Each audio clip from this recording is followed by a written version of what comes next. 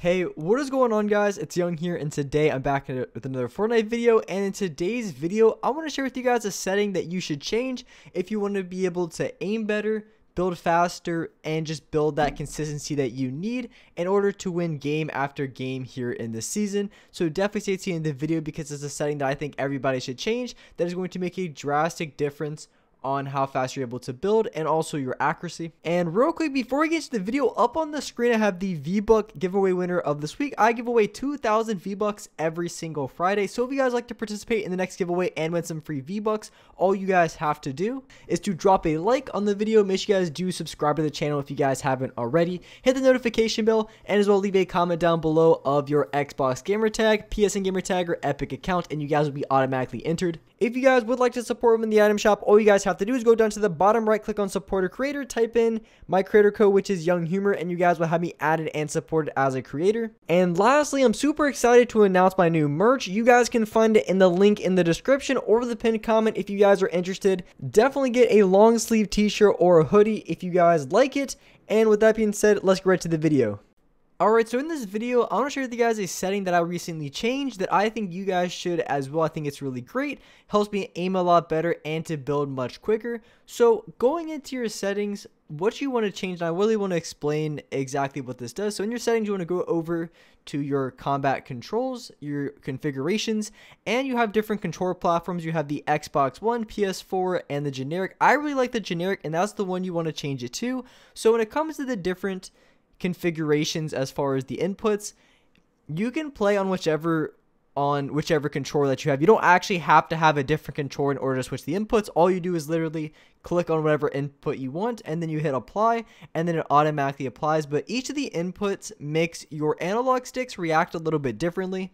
And this is something that I can try to explain, but it's really easy to notice once you change it yourself. So if you play on Xbox, you can change it to PS4 and then generic, and you can try out the differences, and you guys will immediately tell a difference in between each of the controller platforms, which I think is really cool because they just have a different way on they feel. So if you're on linear, it still feels like linear, but it feels a little bit different. So with the Xbox One compared to the PS4, I think the PS4 one feels a little bit more stiff than the Xbox. So here I am on the Xbox One. I think with all of these, it really just comes down to a personal preference on how it feels, because it's really just how it feels.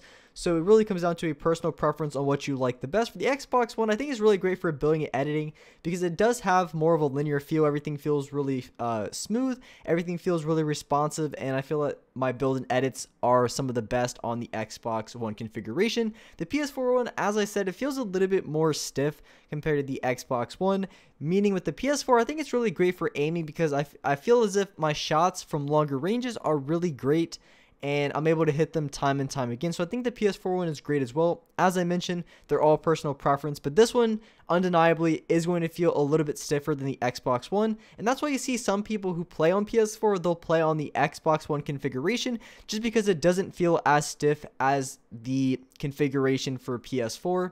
So I think the aim is really great here. I'm just constantly missing because of the angle I have, but it is great because it feels more stiff than the other two.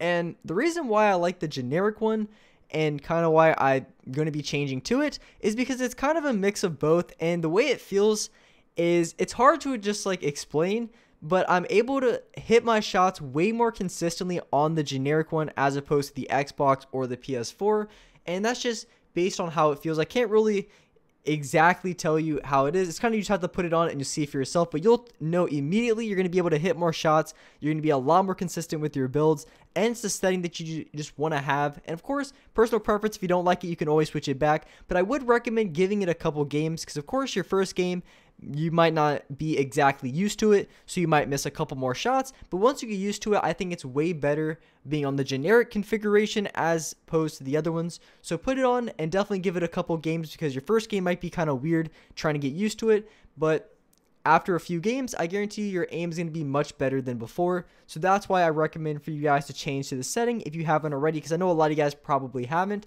And I only recently just tried it out. I have gotten recommendations from you guys to give this setting a try, and I really do like it. I kind of just didn't mess with it for a while. I just never tried it. I don't know, for whatever reason, but giving this a try over the last couple of days, I think it's really great. And as I said, doesn't matter which controller you have, you can be on any controller and utilize this.